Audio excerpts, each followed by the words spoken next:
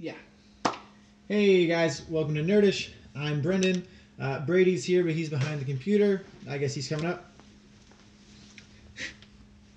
And Levi is not here. He is celebrating his sister's birthday. What a loser, am I right? Family. All right, we're just going to jump into it. I'm going to be going over what Levi coined mirroring coefficients. I like kind of generalizing it a little more, maybe calling it constants in coefficients. Also, hey Amber Muffin, good to see you. Whoops. It's a kind of nice marker. You've been waiting a whole hot minute for us to get started. Well, now we've started. Also, Amber, if you have any questions, let us know. We can toss those up. So with math, what we really like to stress is recognizing or recognition. So being able to recognize things in the question so you know what to do, right? We've kind of gone over this with the science section on the ACT. You look at the question, and then that'll point you to where you need to find the answer in the actual science passage. For math, it's all about recognizing patterns and saying, oh, this is what they want me to do.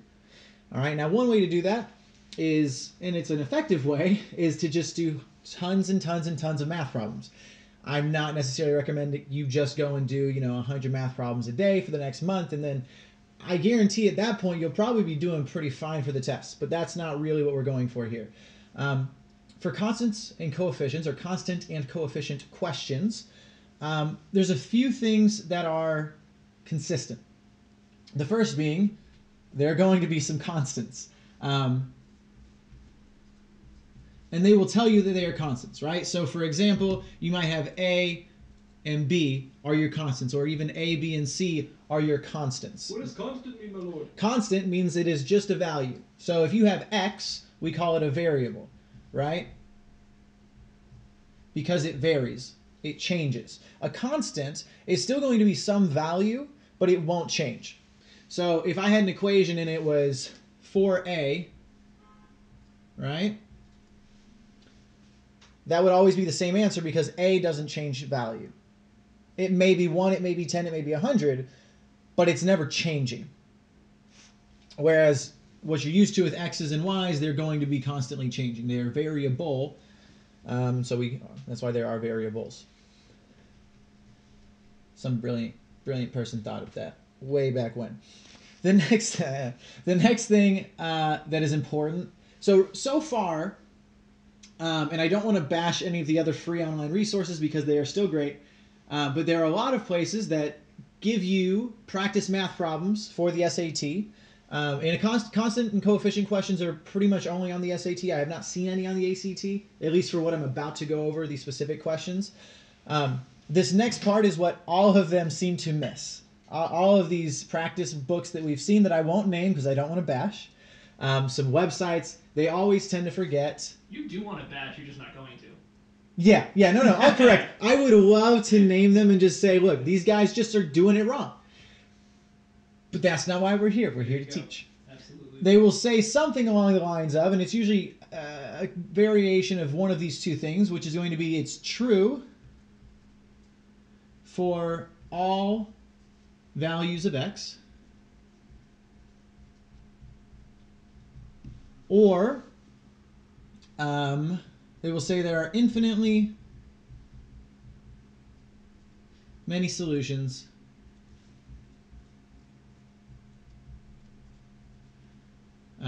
for X. Why is this important? Why is this the second point? And I'm only going to have 2 points here, right? Why is this necessary? Well, it allows us to, it proves for us, or it tells us for sure that we're going to have symmetry on both sides of the equal sign. All right, this proves symmetry. 2 M's? Tell me out, Brady. Huh. 2 M's for symmetry? Oh my god. Yes. All I ask is that you kind of pay attention when I'm writing because I don't spell well. Someone said something. No, you're going to be in the camera, by the way. No. All right, thanks. This proves symmetry, and what I mean by that, I don't like to do the verbal. Um, what I mean by that is if I were to say that I'm going to have 4ax equals 12x, and I said that there is a constant a, and I told you that this is always true. Okay? This is true for all values of x. I can prove that the value that a is, it has to be 3. I have to get 12x equals 12x, meaning a equals 3. Why is there an extra U, E, and Q? Because in theory, it's supposed to be a really long queue of questions. Also, Draenor85, how you doing? I think this is the first time we've seen you. Welcome to the stream. Feel free to continue asking questions. So we know A has to be 3.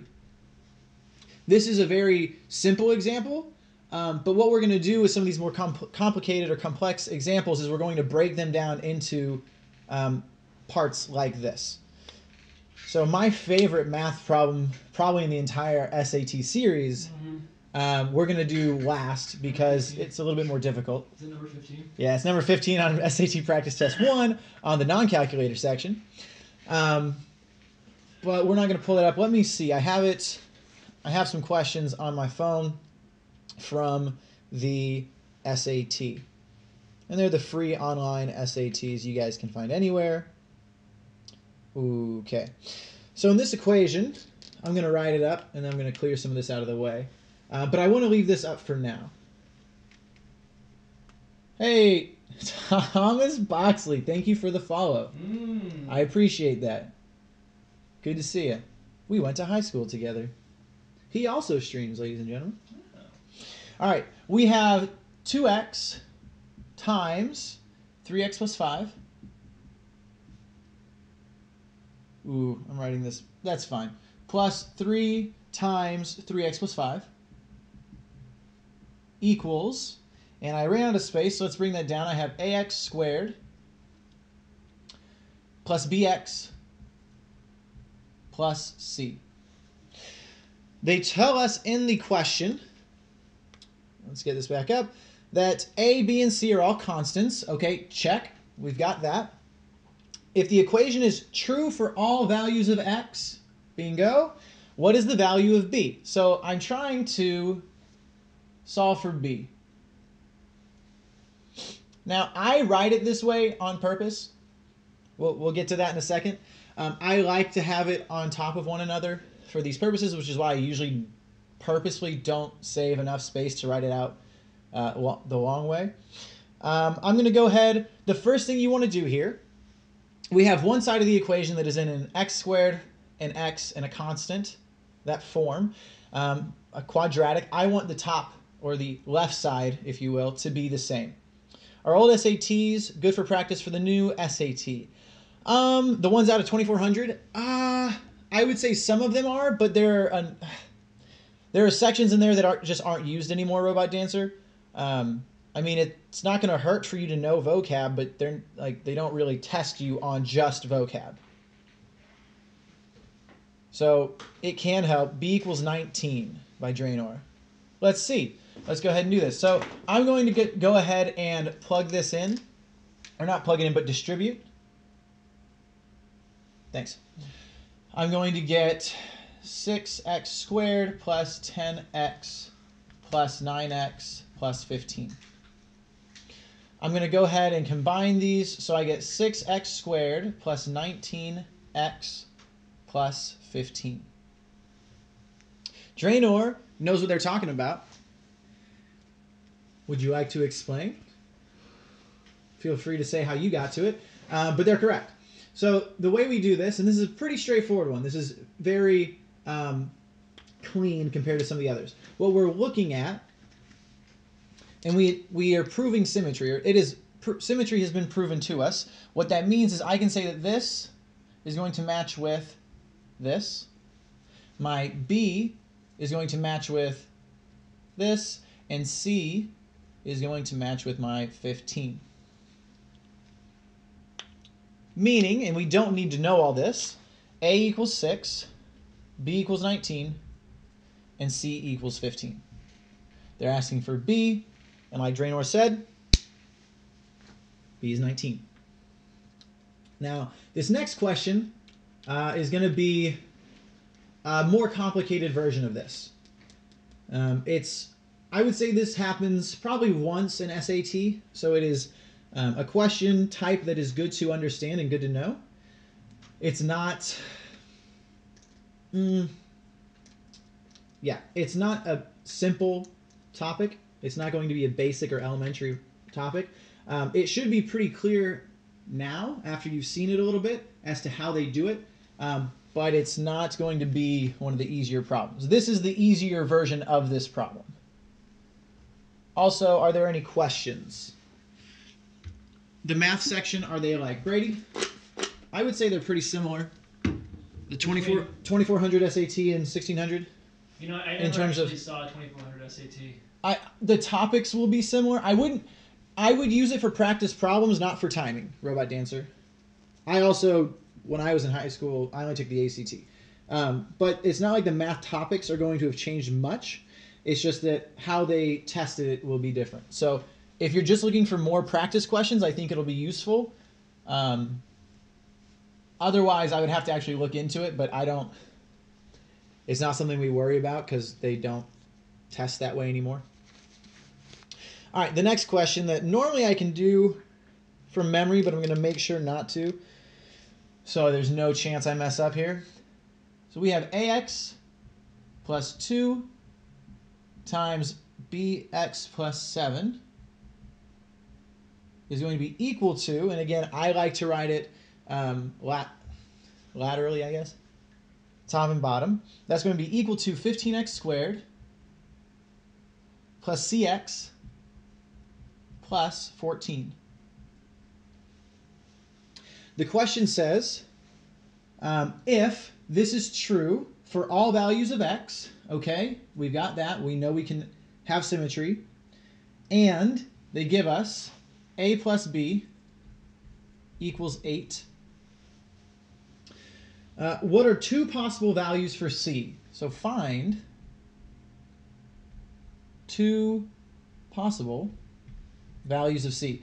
Now this one's a little bit weird. The answer choices are written out as pairings of numbers, right? 3 and 5, 6 and 35, 10 and 21, 31 and 41. It's not nearly as straightforward as the last problem. For this one, I'm going to go ahead and give you guys a second to try this on your own.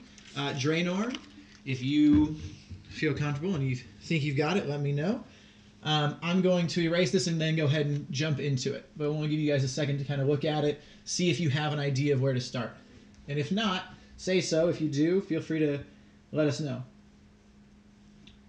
I would say official PSATs are good practice for the SAT, yeah. The timings are slightly different, but it's the pre-SAT.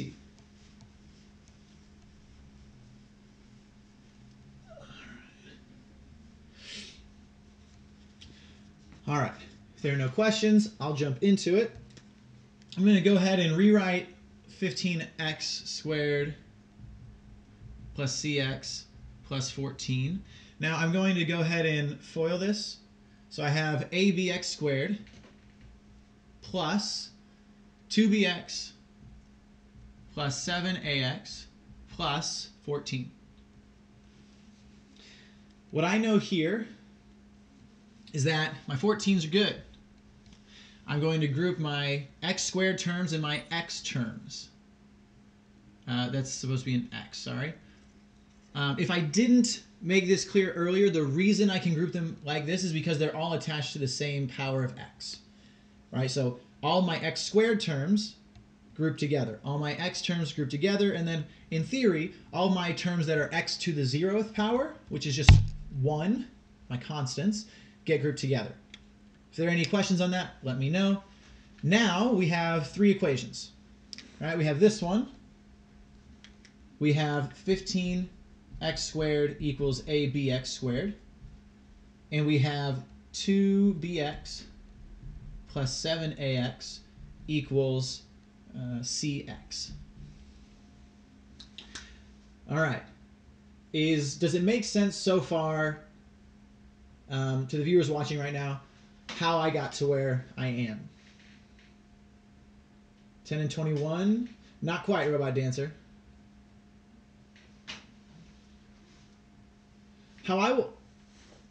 Any other questions? If not, I'm just going to go ahead and jump into it.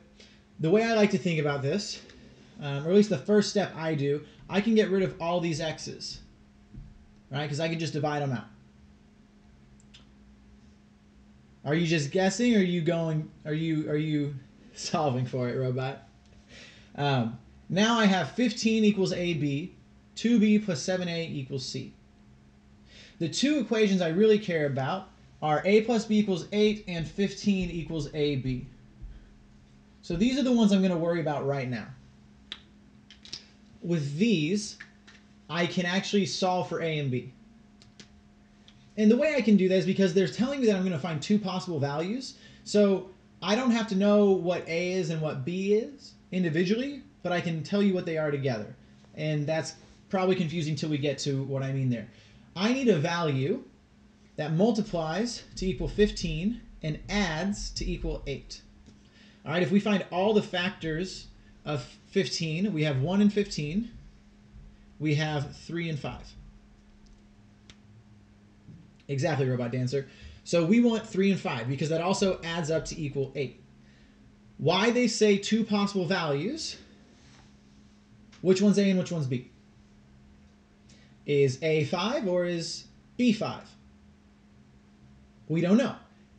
We can't know, but that's fine. It doesn't actually matter because we're going to get the two possible values. And what that means is I'm going to get one value when A is 3 and B is 5, and I'm going to get my second value when A is 5 and B is 3. Now, I know my two values, and I'm going to plug them in. Plug them into this equation.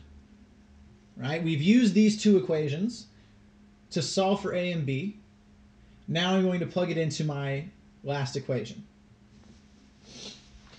I get, so let me just rewrite this to make it a little cleaner. 2B plus 7A equals C.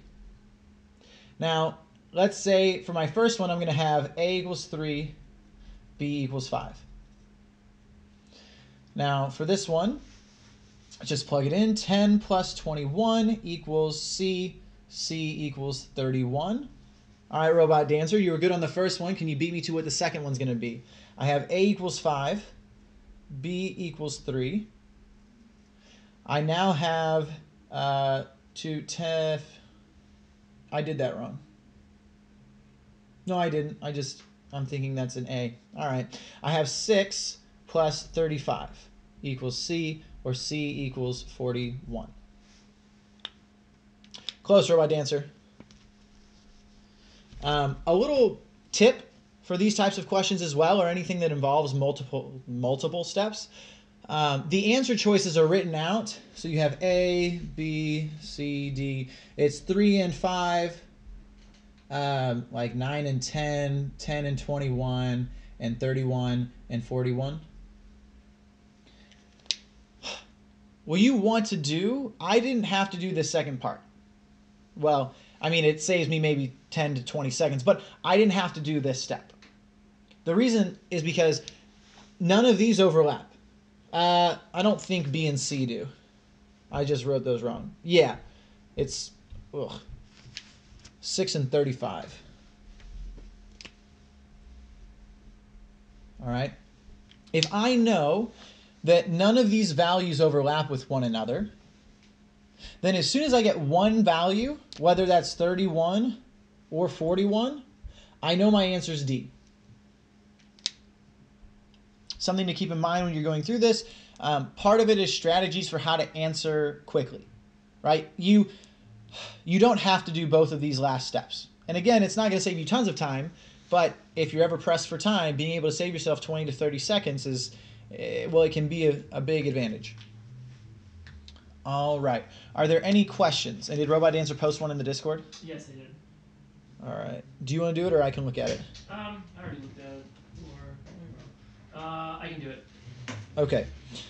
If there are any questions, let me know. Let me go ahead and clean this up. And then, Brady, those are my two problems I had for this topic. Very good. Very good. All right, Robot Dancer. Hello, I did the math wrong. Very good. Donut company question. I love donuts. They make cream-filled donuts using a 1/4 cup of dough and 1/2 tablespoon of cream per donut. Those are important. I'm going to write those down. Once Brennan gives me a little bit of space here. There we go. Okay. So every donut uses 1/4 cup of dough and 1/2 tablespoon of cream. Sweet, creamy cream. The company decides to change the recipe to use 3 times the amount of cream for their new triple stuffed donuts. Let's think about that. They used to use 1/2 tablespoon of cream. Now they're using 3 times as much. What would that be? 1/2 times 3 is going to be 3/2. So either 1/2 times 3, 3/2, or you could think of it as 1.5. It's the same thing. So this is the old recipe. And then the new recipe is going to be 1/4 cup of dough, because that has not changed. But now we have 1.5 tablespoons of cream. Okay. If the company's new recipe uses the same amount of dough per donut, which is, I already read that, so, but there you go. We're going to still use a 1/4 cup of dough. What is the ratio of dough to cream needed to make 12 triple stuffed donuts? Great. Here's the thing. Ratios are simplified, just like fractions, okay? The fact that we're making 12 triple stuffed donuts, it's going to simplify to the same thing as if you're just going to make 1 donut.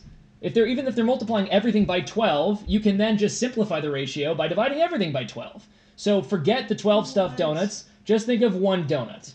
1 donut has 1/4 cup of dough to 1.5, I'm going to use 3/2 here, to 3/2 tablespoons of cream. Great. But that's not one of the options because these are not whole numbers. We do not like ratios if they're not whole numbers. We love whole numbers. So we need to bump all of these up. We have to somehow make them into whole numbers, and I would take a look at your denominators to do that. Okay? Yo, thanks for the like, Reese. We got a like? We got a like? Thanks, Tyrese. Oh, thanks, Tyrese. I'm going to multiply everything by 4. 4 is the largest denominator here, so I think that's going to be a good thing. I multiply everything by 4. 1/4 cup times 4 is going to just turn into 1 cup. That's great. 3/2 times 4. I'm going to do that right down here. 3/2 times 4. I'm going to put 4 over 1 to make it compatible with fraction multiplication. Is going to be 12 over 2, which is 6. So this is going to turn into 6 tablespoons of cream. Robot Dancer. Robot Dancer. Does that make sense to you? Sean Connery, The Hunt for Red October. That was not bad. And that's it. And that's what we got. Maybe the 12 donuts got you. Forget about 12 donuts. Forget about it. Yeah, what if I did 1/4 divided by 3/2? You can do that. You can do that. That fraction can also, a ratio can also be expressed as a fraction.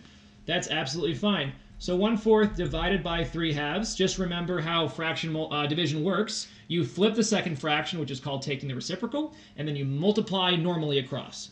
So this is going to be 1/4 times 2/3, which is going to be 2 over 12, which is 1 over 6, or 1 to 6. Same thing. That's completely fine, Robot Dancer. I'm glad you brought that up. All right, we're going to talk about main idea questions, and then we're going to go back to answering your questions. Okay. Brando, can you pull up 67C, the ACT? Yep. And we're going to go to the last passage. In English? In reading. Reading. I love reading. Okay, you guys. Boom, let's go. We're going to talk about, let's see, yes, yes, very good. Number? Just show that's good right there. We'll chill right there for a sec. We're going to talk about in the reading section. This applies to the SAT as well, but right now we've got an ACT pulled up. How you should go about answering main idea questions. These are questions that say things like, the main idea of the passage was what? Or, you know, the main idea of the 5th paragraph was what? We're going to talk about that right now once I get rid of all this stuff. Well, then get rid of all that stuff. I'm going to do it, I swear. Come on. You just... I'm literally trying my best right now. I could not be putting more effort into erasing this than I already am. I think that's actually pretty sad, then, I'll be honest. Yeah, no, I think that's sad too. Yeah.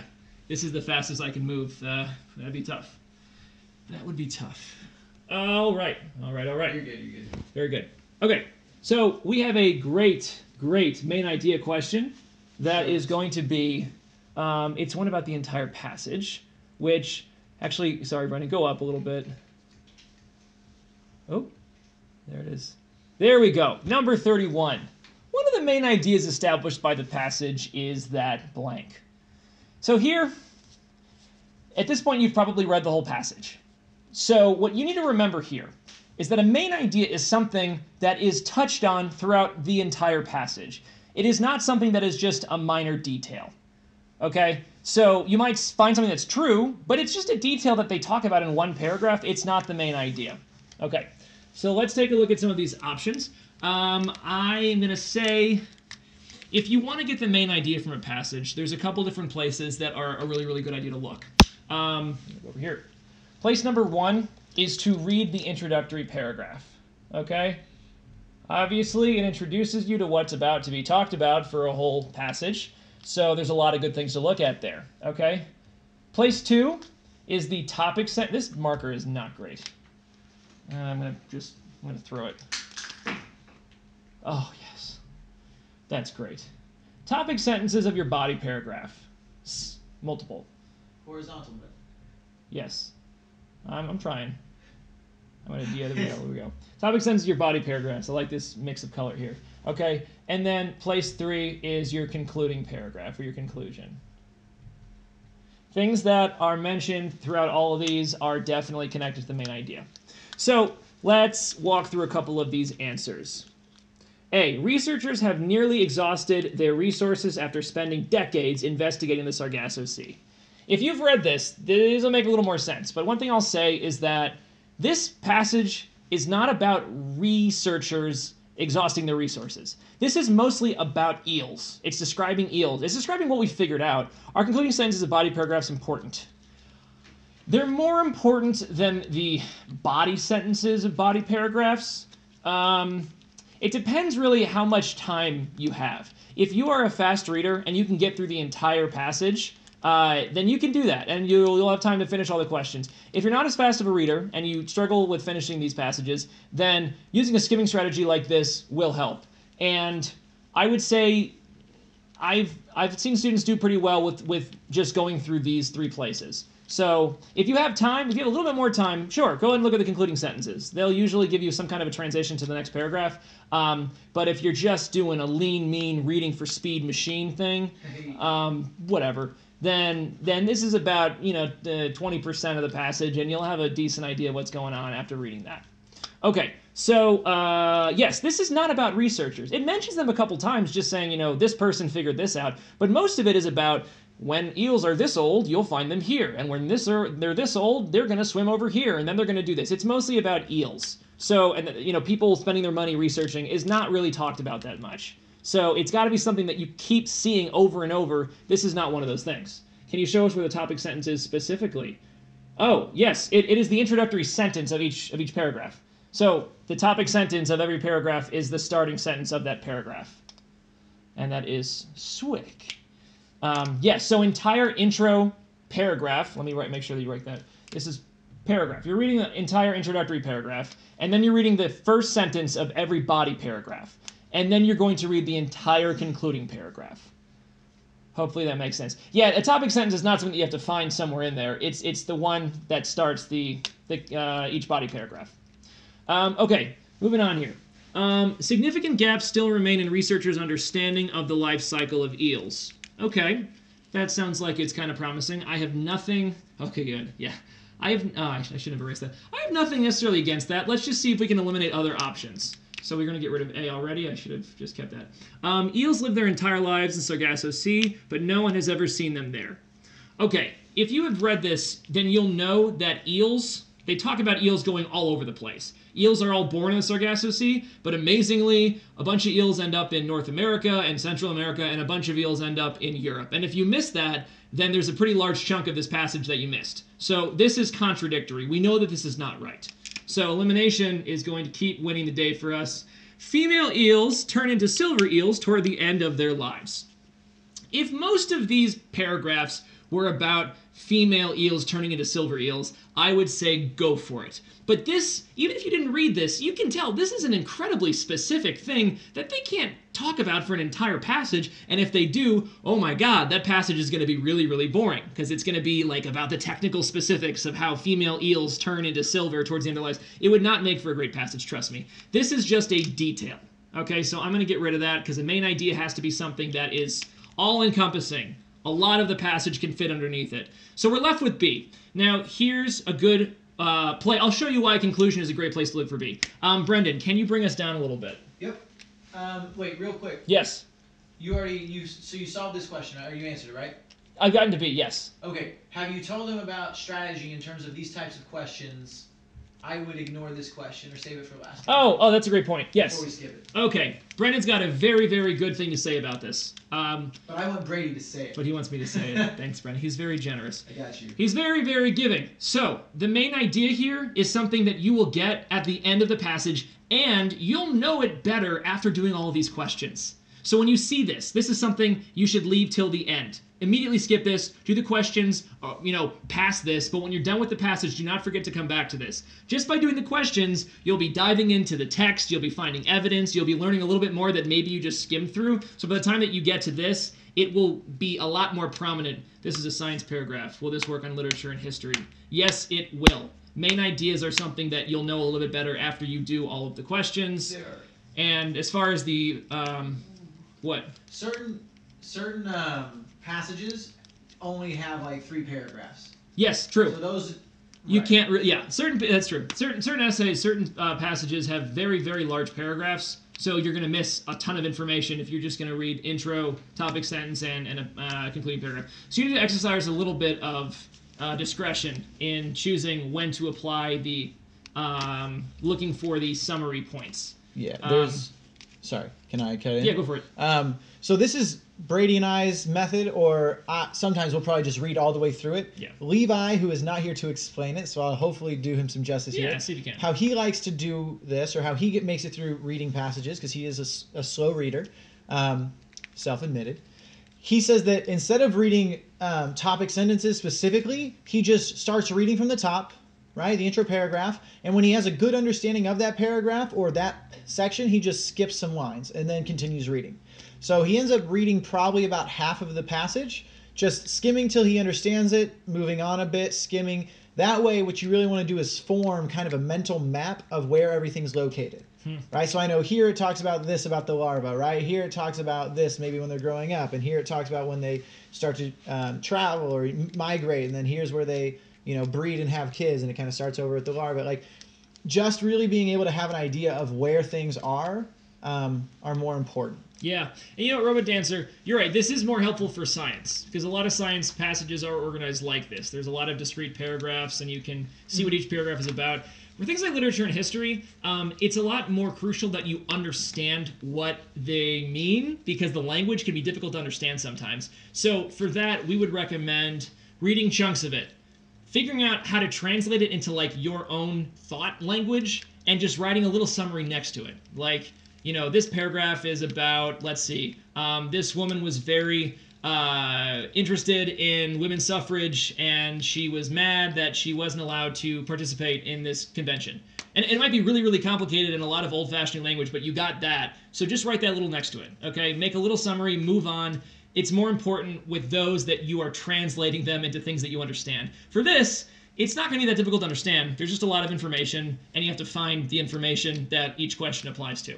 Okay, Brendan, can we pull me down to the last paragraph? So we've already figured out, just by process of elimination, that right there. That's good. So I'm going to get rid of these. So we know it's going to be B, but let's just read a little bit of this just to show you that there is, in fact, evidence to say that. Okay, so we have, at least that is what today's marine biologists and naturalists tell us, although adult eels have never been seen swimming, reproducing, or dying in the Sargasso Sea. In fact, live adult eels have never been seen there at all. The only two adult eels ever reported in the Sargasso Sea were dead, found in the tentacle, sorry, it's kind of hard to see this, the stomachs of other fish. So, after all this information about where these things are found, it turns out that they haven't actually ever been spotted in the Sargasso Sea, which is very interesting. Okay, so it looks like there are some things that we don't really know yet, like why haven't we found them there? Later on, they do talk about why they know for sure that that's where they're from, but there are some holes here. There are some holes in the introductory paragraph as well. The known facts, that's how they start this, saying that they're implying that there must be some unknown facts as well, which right off the bat tells you, we know some things, we don't know all of the things. So, again, you read through this, you will see that there's not total confidence in a lot of these things. There's some conjecture. That's kind of a common theme throughout the whole thing. All right, we got one more question in here. Bring us down to questions, Brendo. Which question? Yeah, absolutely. 33? We're doing the 33. Yes. Get rid of this. Okay, 33. The main purpose of the fourth... Here we go. You should concentrate. The main purpose... I should just look at it. Yeah. That's what I should do. The main purpose of the fourth paragraph is to describe the what? Let's go to the fourth paragraph, Brendan. Yes, sir. 34 to 47. Here we go, from here to here. All right, this is not that much.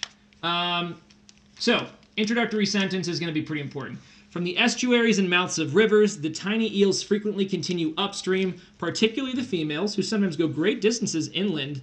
And that's the first sentence. So they're talking about these eels going inland using rivers. Okay, up here we heard about how they were born in the Sargasso Sea, which is part of the ocean, and then now they're going up through rivers. You can skip a little bit, look down a little. It looks like, okay, they settle in, live there as long as 20 years, growing up to a yard long, before beginning their journey back to the Sargasso Sea. So they apparently migrate up rivers, chill, and then after a long period of time come back to where they were born. Let's go to the question. They just chill a bit. Eels are actually the most chill of all sea creatures. Apparently, they've done a lot of studies. Okay, so let's look at these. The main purpose of the fourth paragraph, it's similar to saying the main idea. It's not exactly the same thing. It's more like, why did the author decide to include this information? But anyway, eels transition from fresh water to the ocean. Well, that sounds like kind of what we were talking about, but they were going upstream inland. They were going from oceans to rivers. So this is the opposite of what we were reading about. So it looks great, but until you actually look at the order they give you these things in, you'll realize this is contradictory to what we just saw. It was ocean to fresh water. So that's out of there. You're gone. Method of determining the age of eels. They mention it They mention it at the very end of the paragraph. It is a detail, not the main purpose of the paragraph. Okay? Main ideas need to be found, trickled throughout the entire thing. So one detail that is there, great, it's there, it's not a main purpose, so you can't pick that. Okay, complexity of the Mississippi River system. Well, they mentioned the Mississippi at one point. They say that the eels have been found as far up the Mississippi as Iowa, but that is about eels and how when they're born, they migrate and go up rivers and things like that. It's not about the Mississippi River. It's not. It mentions it, it's not about it, okay? The river stage of the eel life cycle. That connects right to the very topic sentence of this paragraph. That's the first thing we hear about, is they migrate up rivers and they end up inland. And the rest of it is about when they're living there for 20 years and just hanging out and growing huge up to a yard long. Then they eventually come back. This is one that's much more general. It's just a nice umbrella concept for what a lot of the stuff in that paragraph is talking about. So we're going to pick this one. So yeah, basic points. Elimination is always going to help you. Do not pick details. There are things that are true. ACT reading looks easier than SAT. Robot answer, I tend to agree with you. SAT reading has more difficult questions, but ACT reading you have to go through very quickly, and that is the difficult part of it. Yeah, so it's kind of hit or miss. It depends on the student. Yeah, it heavily depends on your own reading temperament and things like that. But in my mind, I do like this a little bit better. Yeah, okay, then we're going to move on. We've got questions now from you guys. We have some robot dancer questions still. You know what? There was a constants and coefficients question I found in the SAT. Do you want me to just show it to you? Which one? It's the one where it says which one of these is the equation of this parabola with the x-intercepts as constants in the equation. Yeah, you want to do it linear there, draw it out? I can draw it out for you, yeah. Okay. Okay. No. Oh, you know what? I think it's on my iPad. Oh, Brady. This is a disaster. I'm is it the one you have sorry. right here? Yeah. Yeah, So okay. we just lost like 3 seconds. Oh, it's right here. Yeah. Yeah, I got you. Here. You want to erase that while I write this? Yeah. Do I want to? Will I? Yes. Yes, you will. Oh, here, let me, Don't you dare. You know, I watched that new Robin Hood movie today with the, I don't remember the actor's name because I'm not good with that stuff. Tyler Egerton, maybe? No. I didn't see that movie. Was it good? You know what? For what it was, I appreciate it. It had Jamie Lee Foxx in it. Not Jamie Lee Curtis from Freaky Friday. Jamie Lee Foxx. Is it just Jamie Foxx? I think it's Jamie Foxx. I think got we mixed mixed Jamie up. Lee Curtis and Jamie Foxx. Yes. Which would be a great mix. Anyway. It's a great name regardless. But yeah, he's in it. Okay. I think it's Tyler Egerton or something like that. I don't know. I Which... think he's the one in the spy movie, like Our Generation's Mission Impossible with the young actors. Oh, Kingsman? That one. Thank Yes. you. See, he gets it. There we go. Okay. This is a Equivalent. parabola. It's kind of summarizing what they said. Yeah, They never yeah. just say this is a parabola. By the way, it totally is. Which the following is equivalent, is To? equivalent, and here we go. Displays the x-intercepts Ooh, okay. as constants or coefficients. Great. And then I'll go ahead and start explaining this if you want to write the Yeah. answer options. Go for it. Thank you. Answer choices. Okay, earlier I was talking about constants and coefficients and those types of questions. The topic of the day, though, or the math topic, is mirroring coefficients, and we're going to kind of expand on that and kind of let it be any of these questions that really deal with asking about constants or coefficients in either the extent that we already talked about it or in the actual answers. So x-intercept is when y equals 0. Yes, that is correct, Robot Dancer. Yes, you're very much right. These types of questions, again, I think are SAT specific. It's just something they like to ask. I think it's very silly, to be honest. But you'll see that in a moment why I think that, hopefully, or I'll at least explain why I think it's silly, and why it tries to make a very simple topic a little more confusing, which I think is silly. All right, so we're given the equation, we're given it's a parabola, and we want to find one of these that has, is it D? It might be, we'll see. It might be, but it has the x-intercepts as the constants or coefficients. The first step you want to, or the first thing you want to do is solve for those x-intercepts. So like Robot Dancer said, that's when y equals 0. So I'm going to say 0 equals x squared minus 6x plus 8. Now I'm going to factor this, and it should be, yeah, x minus 4, x minus 2. Good call, Robot Dancer. And at which point I know that my x-intercepts are 4 and 2. At that point, I want to go and scour A, B, C, and D, and I want to find, it says it displays the x-intercepts, right? Plural. All right? It has to have 4 and 2 in the answer. That is almost the only thing you're looking for. Really, that is. Most of the time when they, I think almost every time they give you these questions, A, B, C, and D are all the equation, just written in different forms. And if not all of them, most of them. That way, if you try to solve it out or try to plot them both, all of these are going to work. More often than not. I'm generalizing. I haven't gone and proven that for these, but that is usually how these test questions go on the SAT. So I'm trying to find exactly what they're asking for. The x-intercepts. That's 2 and 4. Now, which one of these has 2 and 4 in it? A? No. What? It's like so easy at this point. Yeah, it's so easy once you understand what they're asking for. It's not B, it's not C. Oh, look at that, it's D, because I see a 2 and a 4. That is how you do this. It seems really complicated at first, and then you see how the question is done. You're like, oh, that's a stupid question, and it is. That's how you answer it. Yeah, that one's way more about, do you know how to find the x-intercepts? Because once Right. you do, you're fine. Mm-hmm. I liked Robot Dancer's next question that was about the angles. Go for it. I want to do that one. You can help me erase, though, if you want. I will. I'll do it right now. Would this be categorized as a quadratic question Yes. Yeah. Yep. Depends on who's categorizing it. Whoa. But, I mean, technically, it is quadratic, and you are finding the x-intercepts, which is pretty common with quadratics. Yep. So, yeah, I'd say, generally speaking, you can think of it that way.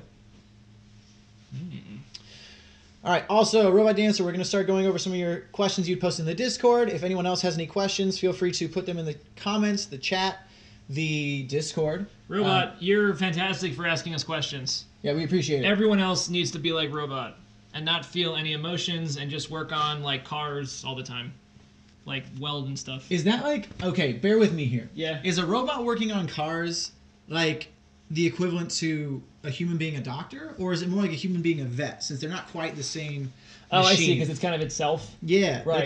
Is a car... That feels weird. It's made of the same stuff, but a car was... I guess car isn't really a robot. I guess it kind of is. Where's your iPad, by the way? It's over here. Okay. I mean, it's... Right? What's the most complex If thing a robot built on a this robot... kind of test? It depends on the student, right, to say what is more complex for them. But I really do think that if you haven't seen it before, what we went over at the very beginning of the stream, I would argue is probably the most complex, because you have to have a really deep understanding of math. Yes. Or you have to have seen the question before.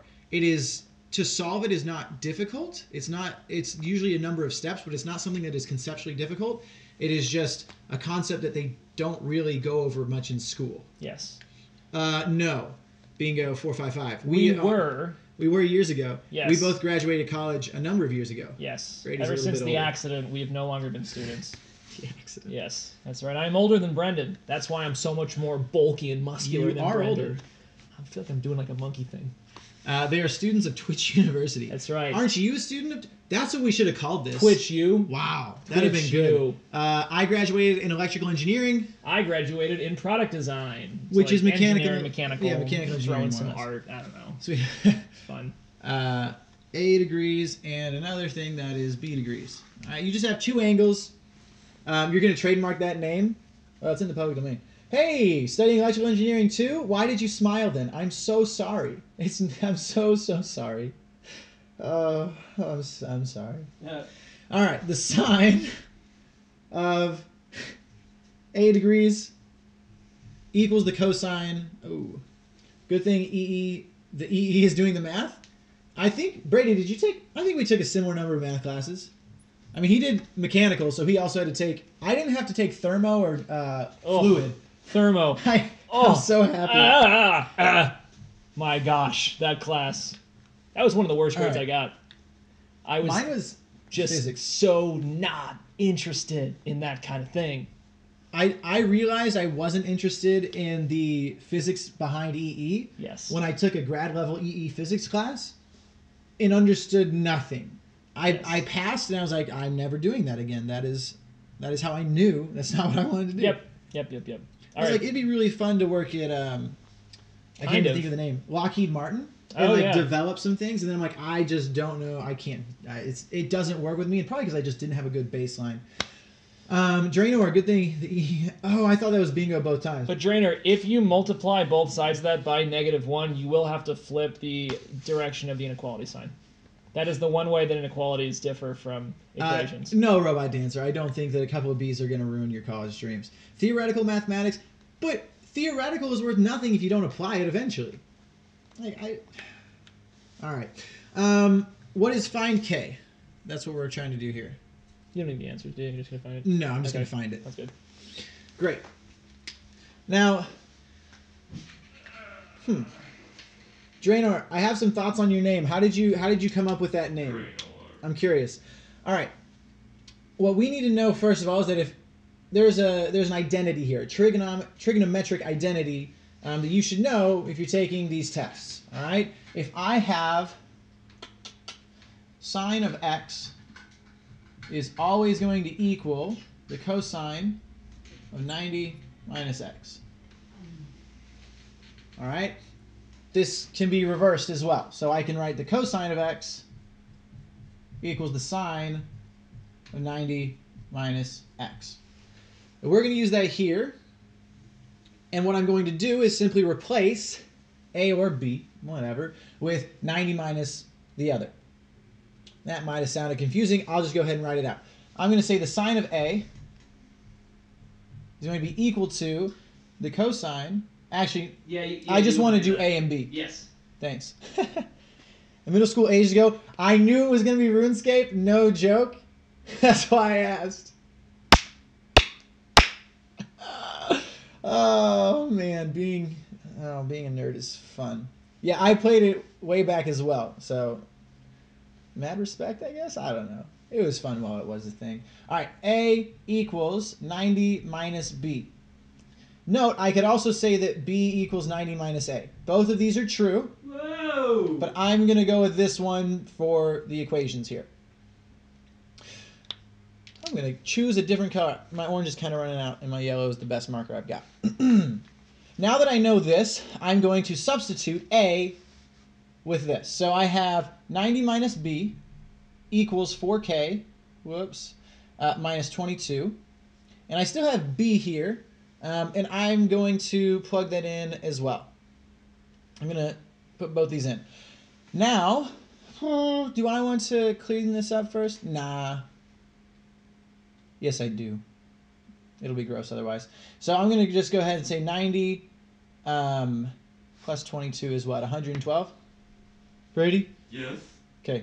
112 equals 4K, like the TV, plus B. All right, I added 22, and I added B. Clear as mud? Any questions? I say that in some of my sessions. I'm like, is that clear as mud? They're like, yeah. I'm like, you're not listening, but that's okay. Like, one day you'll think like, wait, what? Yeah. Brennan, are there more trig identities I need to know aside from SOHCAHTOA for SAT? Are those two the most common one? There's a couple other ones. There's a couple other ones. You want to know law of sines, law of cosines. Can we practice solving nonlinear partial differential equations? Not now. We can do that No. with tutoring. We do, yeah. focus. So we do this for free, but we also tutor privately outside of this. Robot Dancer. A couple other ones. You need to know that tan. You want to do it on the far side there? Yeah, sure. So I'm going to now substitute B as well, and I'm going to continue doing this while he covers that. You gotta know that tangent is equal to sine over cosine, and you also need to know Pythagorean identity. So sine squared theta plus cosine squared theta is equal to 1.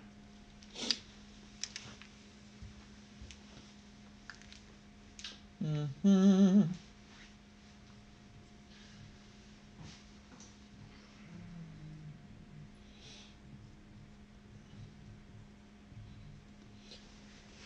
You gonna do that right? Yep. Great.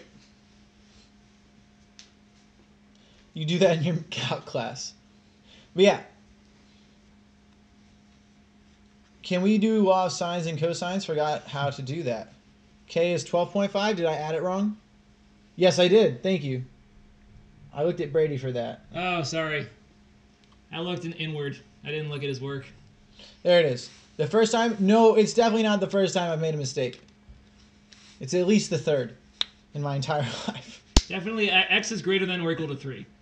Yeah. Yeah. Definitely. Okay, robot. You got another one here. I like this one a lot. Let's clean Can this you up. hand me that? Yes. Mm-hmm. And then do you want to go over sines and cosines? Yes. Well, actually, this was Robot Dancer's question. Okay. So Are you comfortable with? Yeah, I can do law of sines and cosines. Sorry. Or we can do it after. No, we should do this I just- now. It's SWIC. Trying to keep it.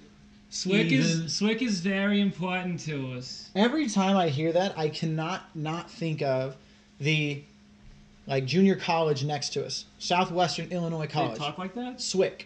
They're like, Oh, SWIC. yeah, they're going to SWIC. They also called it SWICcess as like a joke. Ah, The people that went there called it that as a joke. It was that's fun. I like that. kind of morbid. What did you specialize in EE? SWIC says SWIC comes first. SWIC always comes first. I don't know, alphabetically, robot, R, S. Anyway, my emphasis was in hardware and software, so digital system design and also a lot of computer science. Okay. I'm gonna let you have it. Thank you very much. So, law cosines and law sines work when we have triangles that are not right triangles. If we had right triangles, we could just do SOHCAHTOA and it'd be a blast. Yeah. Law sines and law cosines help us figure out what these missing side lengths are and what these missing angles are. Again, if we were just doing right triangles, we could use SOHCAHTOA for that stuff, but we're not using that. So consider a triangle with angles A, B, and C, and then opposite those angles are going to be side length capital A, side length capital B, and side length capital C. The law of sines, one of my favorite laws, states that if you take any side length and divide it by the sine of the angle opposite it, that will be a ratio that will be the same as any other side length of that triangle divided by the sine of the angle opposite it, and the other side length, you can see where this is going, okay? So, a application of this, let's just try it. Let's try it. Let's imagine that we had a triangle. Very exciting. It's a nice triangle. We're going to say that this is 95 degrees, and it's going to be 10, and we know that this right here is 30 degrees. Is mayonnaise also a triangle? No, bingo, mayonnaise is not a triangle. Horseradish is not a triangle either. You guys teach better than my calc teacher. Well, don't tell them that. Yeah, don't tell them that. Well, you can tell all your students friends that. Good thing that we're not paid at all. Hey, Okay. Okay. So let's say we had a triangle that's 95 degrees, 30 degrees, and we're trying to find this side length right here. Horseradish isn't either. Yes, horseradish. Yeah, I already said that. Don't worry. We established that horseradish was not also a triangle. We could figure out the angle here very simply, knowing that all angles add up to 180, but that's not the important thing. We're trying to find x right here, okay? Law of sines is great if you can establish one of the pairs and you have one element of another pair. So we have a pair here. We have, and by the way, you could also rewrite law of sines with all the signs on top. Sine A over side length A is equal to sine B over side length B. It's the same as this. Everything is just flipped. There's no difference here.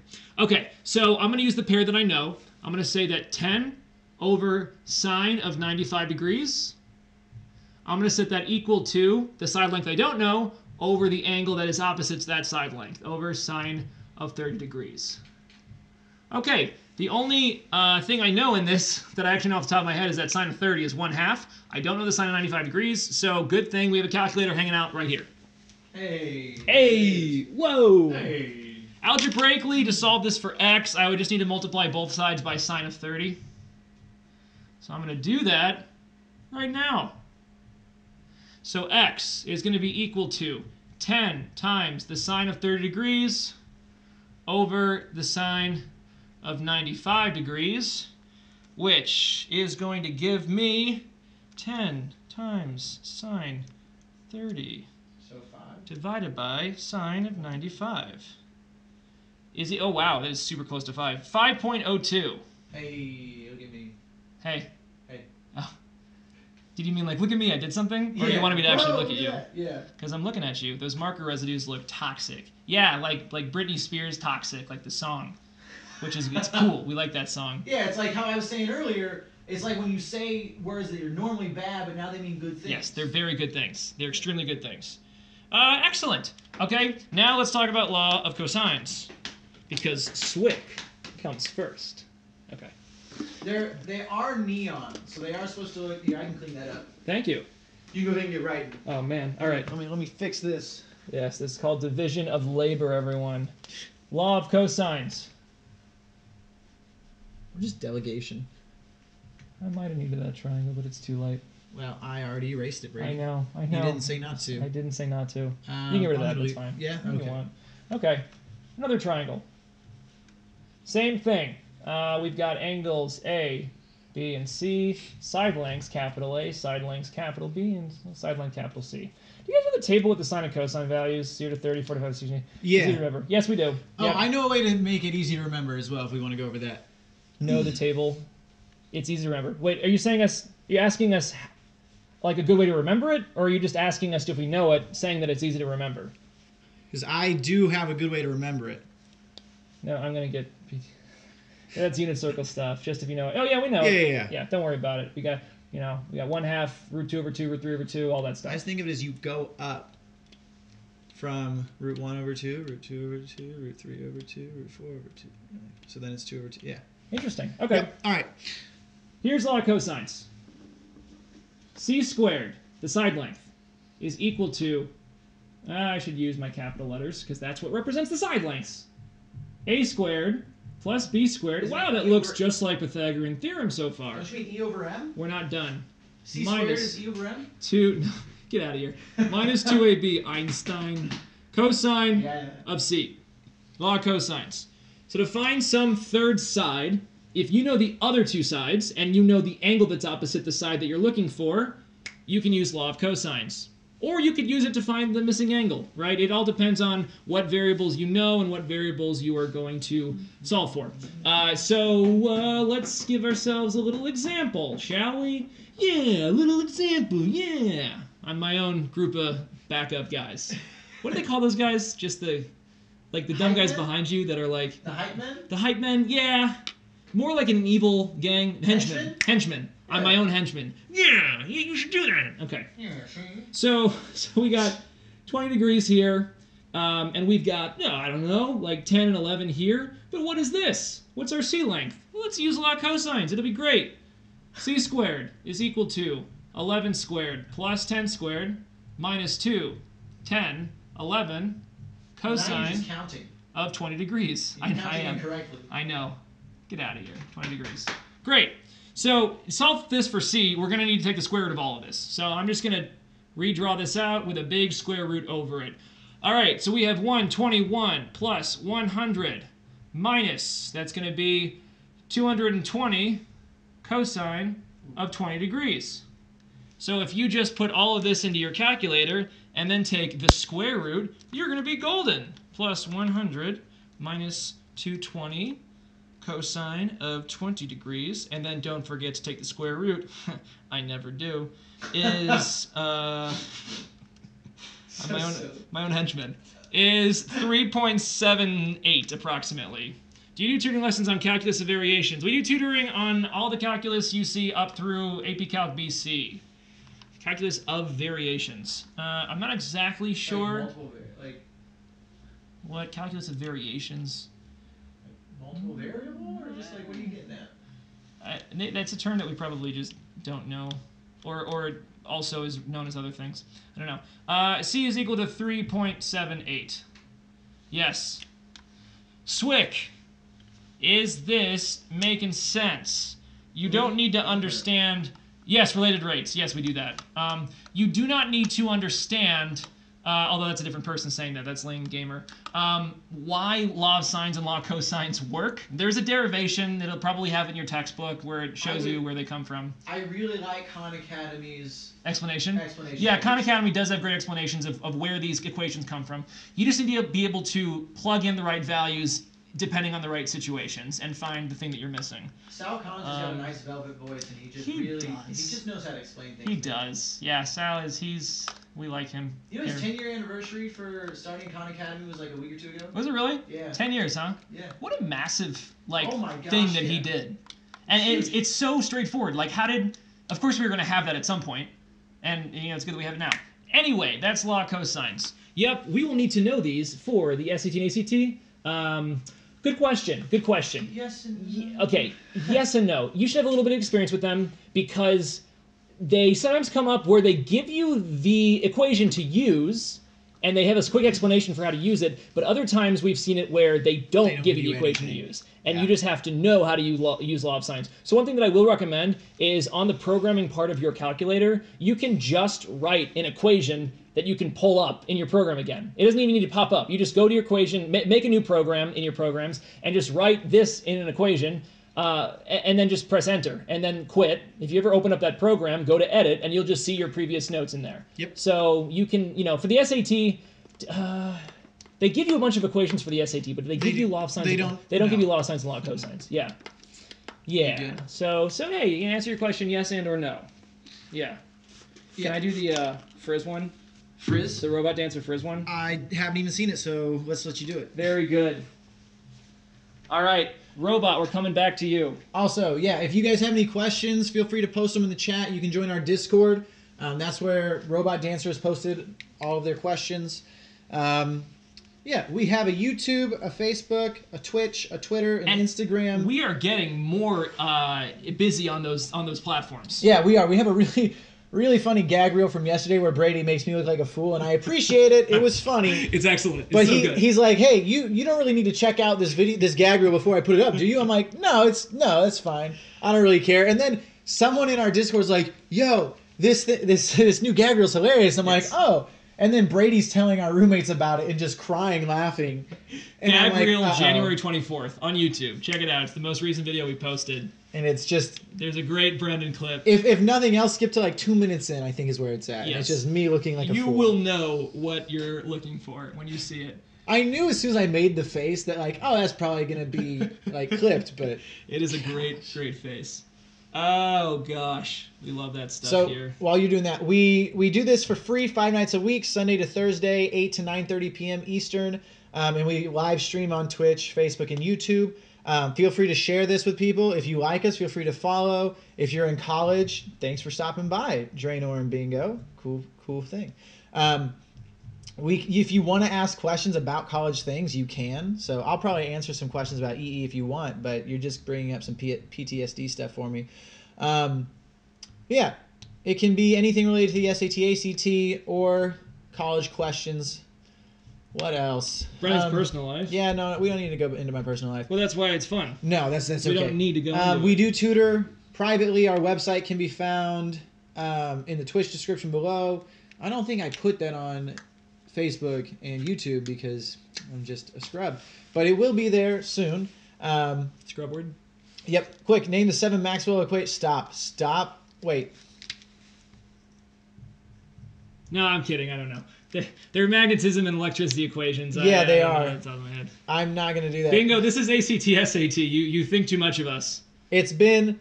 At one point I can tell you I probably knew those, except that was the physics class that gave me the most trouble, which was then why I decided to do electrical engineering. Yeah, bingo. You feel happy. You feel like a big person. Can I tell you how many times I used that? Never. Ozarks 1, 2, 3, 4 mobile. Hey, I feel like I'm being. Oh, funny. that is not Ozarks. That's Oscars. I'm not dyslexic. I don't think. No, I'm fine. Next time. Thanks. There's a Netflix show Ozarks, and then I'm from Missouri where there's like the Ozarks. That's what they are. It's like the Ozarks are in Missouri. It's More a huge coastline than California. Yeah, actually though, more coastline than California. Pretty so. amazing. A lot of people don't know that. Hi, Oscar. Do you have questions? Hi, Oscar. We can put you in the queue. Do you want to go in the queue? Is that where you want to go? Huh? You want to play with your treat? You want your toy? I could. Okay.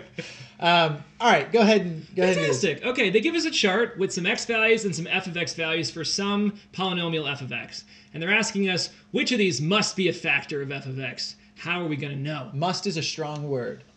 Must. Yes. Has to. It's musty in here because of Brendan and Not his quite what I. big traps. Okay, what you need to know here is the connection between factors, solutions, roots, and intercepts. One day I'm just gonna lay underneath where we're stepping, just mouse traps, so that when you walk in, you can actually have a reason to say Brendan's traps, and I will just laugh. Oh, I didn't see where that was going, and I liked it.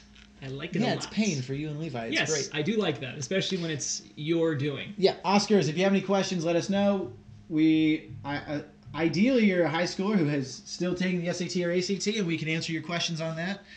If not, thanks for tuning in. You can still ask us questions. Fantastic. Okay, so we talked about this a couple days ago. We talked about the connection between factors, roots, intercepts, solutions. And there's one more, whatever, it doesn't matter. Okay, Zeros. so if some function is factorable and you get something like this, so let's say x plus 2 times x minus 6, okay? These are the factors, x plus 2 and x minus 6. If you want to solve this thing for the x-intercepts like we did earlier today, what that means is you put 0 in for the y value, because that's when you're on the x-axis, when your y value is 0.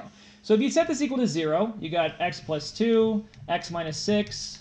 You can use what's called the zero product property, which is whatever x values make each of these factors individually 0 are your solutions to this problem.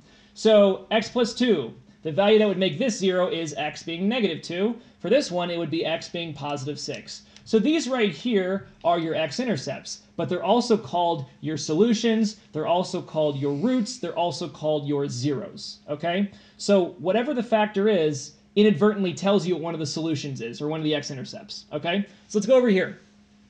In order to find a factor, it'd be nice if we knew what one of the solutions was. And remember what a solution is. It's an x-intercept. It's an x value that gives you an output, a y value of 0. Do we see any y values that are 0 here? You want to circle it? Yes. Something to know. So you remember, yes, your output, your f of x, is your y value when you graph it. We do have a 0 here. We have a y value of 0 when our x is 4. Positive 4. Positive Which is 4. important. Yes. What is okay? E to the I pi is it's equal to 0. Wait, I used to know some of that stuff too. Yeah, e to That's the a I lot pi. of electrical engineering stuff. Plus 1 is equal to 0, which is incredible. It's a mind blowing. Well, it's thing. imaginary, so. It comes up in electricity. Yes. It does. Yes, it So does. every time I saw it. If 4 is a solution, that tells us what one of the factors is. We must have x minus 4 in this function, because when we plug 4 in, this gives us a 0, which is where that 0 comes from. Foreign, where are they from? Foreign, they're from Svea. Spain. I don't know. Why is it f of x? Why can't it just be y? Why are they making it It's complicated? a type of Notation. notation called Yeah. function notation. So this is f of x is y when x equals this value. So if I were to say f of 0 equals 3. So f of 0 would be y equals 3 when x equals 0. Yeah. Robot Dancer, there's a couple advantages to using function notation. You get to name functions, so if you have a physics problem where your y value is your height and your input, your x value is time, you can name it h of t is equal to, usually it's like physicsy, negative 16t squared, blah, blah, blah, blah, blah, it's acceleration. But this function would give you an output of your h value, which is your y value, with an input of t. Later you'll get questions like, what is f of g of 5? That is right, SSJ Purvis. Yep. SSJ Which is Purvis. pretty neat. Robot Dancer, any questions about this one? Because it's going away, so I don't even want your questions if you have them. I'm kidding. I always want very your questions. aggressive. I'm kidding. I just felt like being aggressive. Maybe I should have waited, but that was just a lot. I was. They're just children. Think about the children. My joke for that still I'm gets taking me. it this year, and I have a B in the class. Hey, Robot, He tutors it, I tutor physics. and I avoid it like the plague. And speaking of the plague, y'all should spread us like the plague to your friends. Yes, you should. Oh, that was Yes, you should. slick. Hey, Robot, how would you like to be taking AP Physics B this year and have a C in the class? Right? Because for 3 easy payments of $17.92. It's a good year. It's a good It's year. a great year. Depends on who you were. Okay, Robot Dancer, are there any more questions in the Discord from Robot Oh, there's Dancer? one. One more Robot Dancer question. Oh, the trapezoid? That you're good because you're the Lord of the Traps. I hate you. It was coming. much. There's no getting away from that, is there? Amber Muffin's no longer on, but if you ever watch this, Amber Muffin, why? Why did you do that? Why did you make them call me that? It's not okay. Okay. All right, in the quadrilateral above, let me draw it for you. Something like that. A, B, C, D. And they give us this. Boom. All right. A, D, and BC are parallel. Fancy. And CD equals 1/2 of AB. So it's half as long as AB. Good to know. What is the measure of angle B?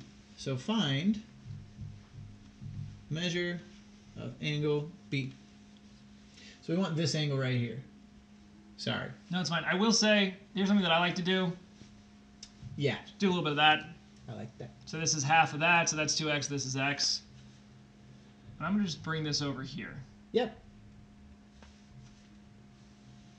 Do you want to finish it? I mean, I don't have to. I don't have to do the problem. You just did 90% of it. I don't know. You could keep going. Oh, now I get to do this one. If you want me to, I'll finish it. you I'll you do did that. everything I was about to do. I like So, pink. I just wanted to make, because, I'm not sure you have a pink marker, so I do. was taking one for It's the not team. as new as yours. All right. Sit down, Brady. Sit down. Yeah. So what Brady did is absolutely correct. You don't necessarily want to work with fractions because they can be useful, but if you don't have to use them, don't.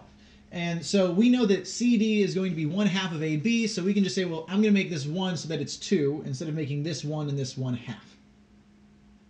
Because we know that these two are parallel and this is 90 degrees, we can just shift this line over like Brady did here with the dotted lines, and we have a square here, and then I have these two I don't think lanes. we know necessarily that it's a square. Sure, sorry. You don't know that it's a square, but you do know that it's a rectangle. Yep. Thanks for the clarification there. At this point, we know the ratio between the two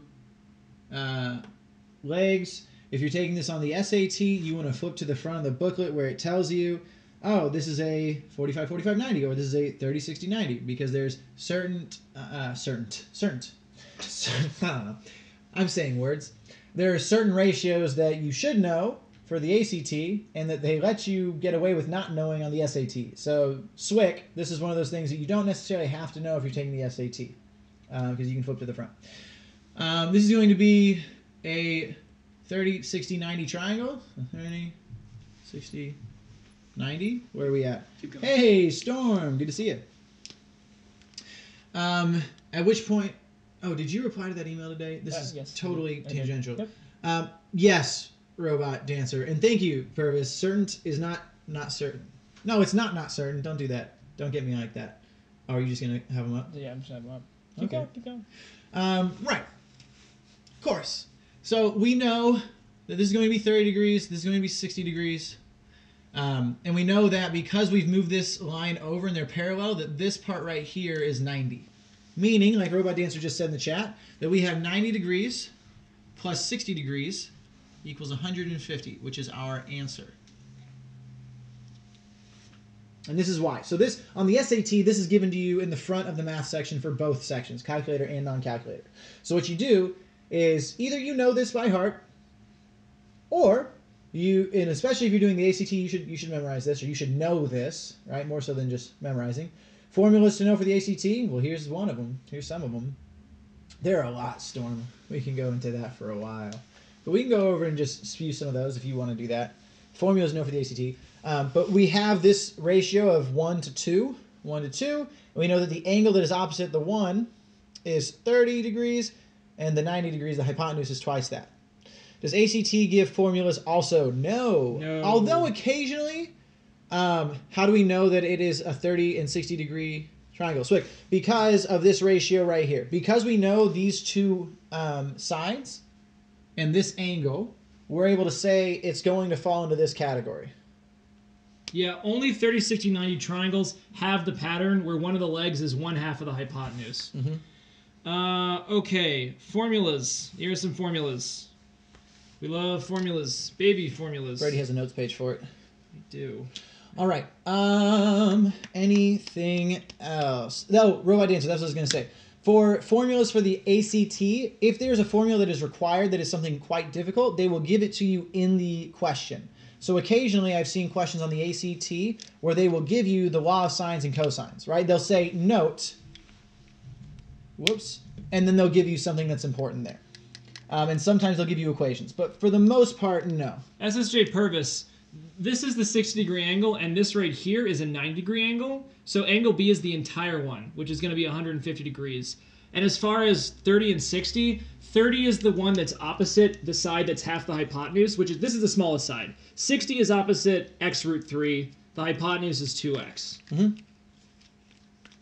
And I have a child, so I must leave. Which Yes, I don't you do. have any offspring. I have a tutor. Student to tutor. Yes. Do you want to give me that list of things? That's my phone. I'll text it to you. No, yeah, just text me. Yeah, I will. Okay. Or do you want to just post it in the chat?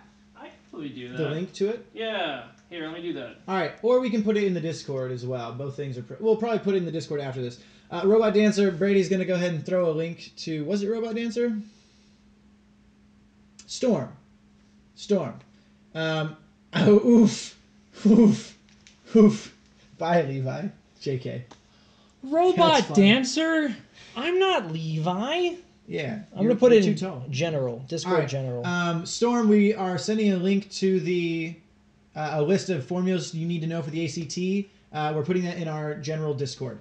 So The got that. name of the sheet is SAT formula sheet, but if you understand all these formulas, you're going to be in good shape. they're pretty much the same on both tests. Yes. Okay. All right, you gotta go. I have to go You have a now. student. Okay, Robot Dancer, you might want me to be Levi, but I gotta go. Well, Levi wasn't even here. Yeah, and he gets credit. This is actually very sad, and I probably shouldn't say this, but my grandfather's memory is not great anymore, and my cousin went to have dinner with him the other day, and as he was leaving, he said, "Bye, Brady." And so Tom doesn't get credit for going. I got credit. That's rough. Do you have one for the SAT? A bunch of formulas? Yeah, this sheet we're putting in the Discord is going to have both. The ones you need for one are almost exactly the ones you need for the other. Robot dancer.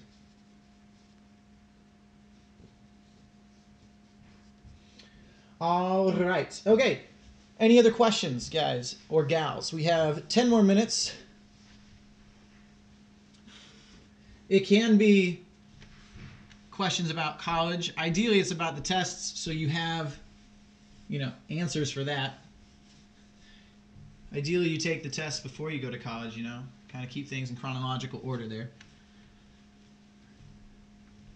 Also, Draenor, or maybe it's, no, Bingo, 455. If you're still here, don't worry about it, Robot. It was a score, I'll tell you that. It's a score. Bingo, you're studying EE. Why and where? I'm curious. I have reasons for why I studied it. They were not great reasons. I'm always curious as to why people choose that path. As someone who did and, had to go through that. You're right, Purvis. Any other questions? We got 10 minutes. I can riff solo, but that's not fun. You applied to uni 2 months ago and haven't had a response yet. I think that's pretty normal. The non-multiple choice math questions are harder than the multiple choice questions. The next ACT is February 9th. Do you think that the non-multiple choice math questions are harder than the multiple choice? No. I actually disagree with Purvis. So the multiple choice tends to be able to, the non-multiple choice tends to throw in lots of circles and triangles and angle theorems and proofs. So you need to kind of have a good understanding of that. But I would say that they're similar difficulty. So the multiple choice questions, you have a better shot of guessing. So I would do those last. And I would, especially if timing is an issue, and even if it's not for anyone out there taking these, for the SAT, start with the fill in the blank first. All right, or the short answer, whatever you want to call it. Because if you run out of time and you have to guess, I'd rather you guess when you have a 25% chance of getting it right than when you have a almost 0% chance of getting it right. But the difficulty, Swick, so question 1 is much easier than question 15. And it's not necessarily a linear scale there, but it gets more difficult as you go. And this is for the non-calculator. Then at 16, it starts over again. 16 should be about as easy as 1, 2, or 3. Question 1, 2, or 3. Right? And then question 20 is going to be easier than question 15. It might cover something you're not comfortable with, but in terms of just straight difficulty, it generally is easier. My friends all got accepted. Don't worry about it, Purvis. Yeah, so Purvis, you can work with the answer choices. You're right. But I think because of that, they tend to make them a little bit more challenging in terms of just math problem to math problem. If you didn't have the multiple choice for either, the ones that do have multiple choice, I think they make them harder to account for that. There is less room for little mistakes. Yes, just a quick reminder, 12 days and 3 hours till the ACT. You made a countdown. That's rough. All right. Does that answer your question, Swick?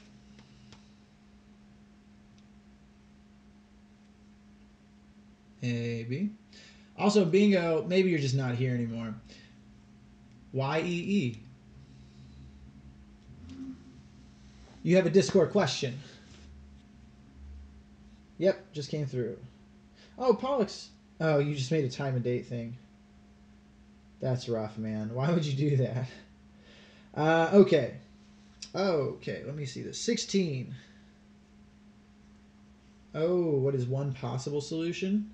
Yeah, so I'm assuming you mean 16, not 17. So if x is greater than 0,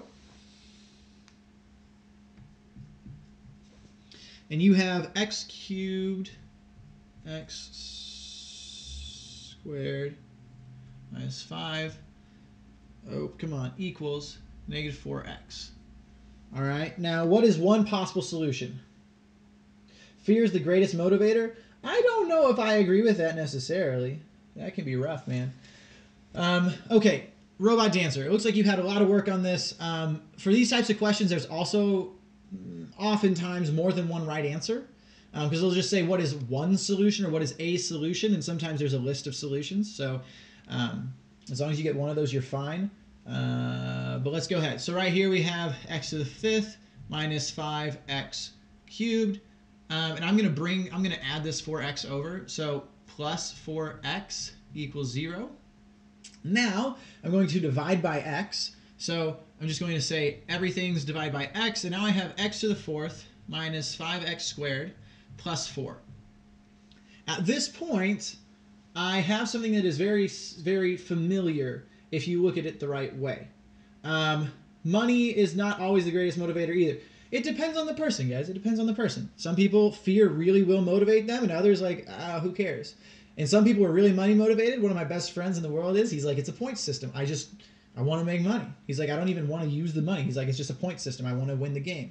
And other people, I don't know, man. If I have a roof and some food, why do I care if I have a lot in the bank?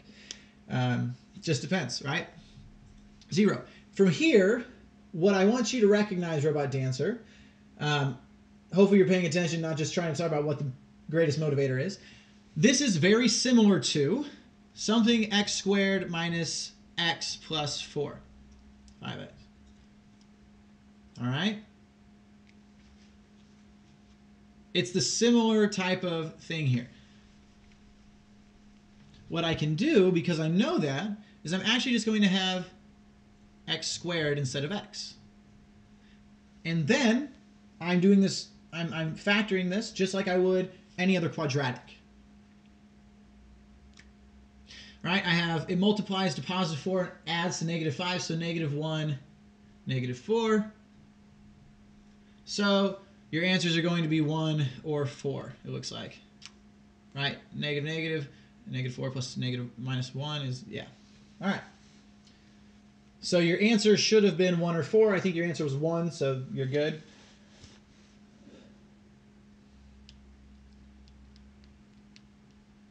Looks like you might have done it a hard way. Robot Dancer, does this make sense?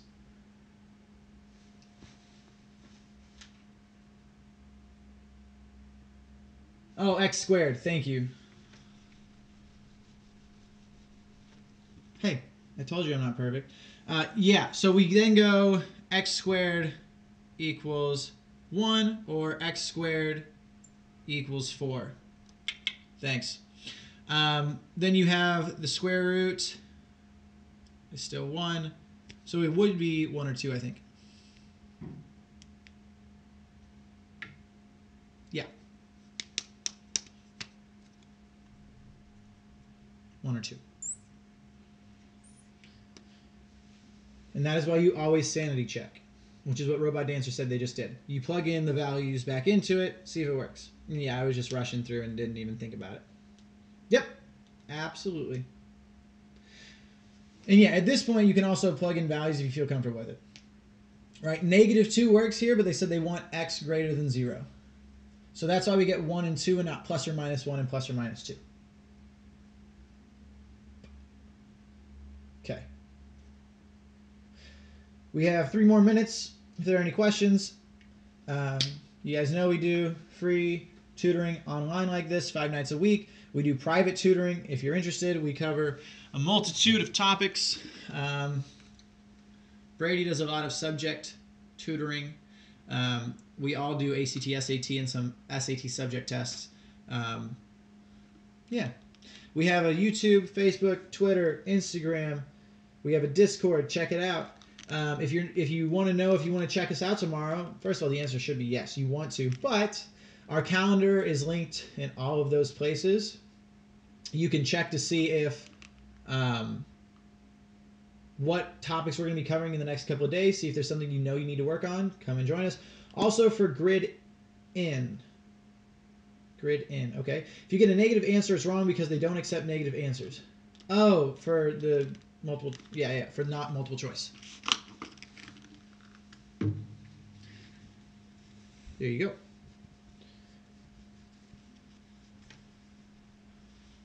I don't think I've heard it referred to as that. It makes sense. Just took me a minute.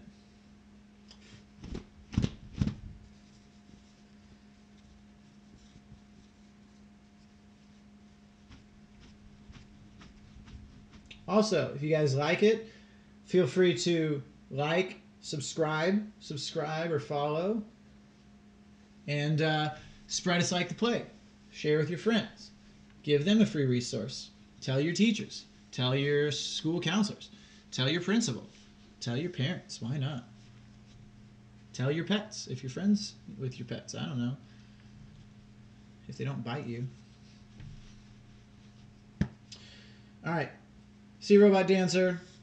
Doesn't look like there's any questions. We'll go ahead and see you guys tomorrow. Levi should be back. Go ahead and have questions prepared for tomorrow, guys. Go ahead and check out our calendar. Doesn't have to be questions related to it, but it gives you an idea of what we're going to cover, so you know if you want to be here for the first 30 minutes while we cover that, or if you want to join after. Makes it a little easier for you guys. But we'll see you tomorrow.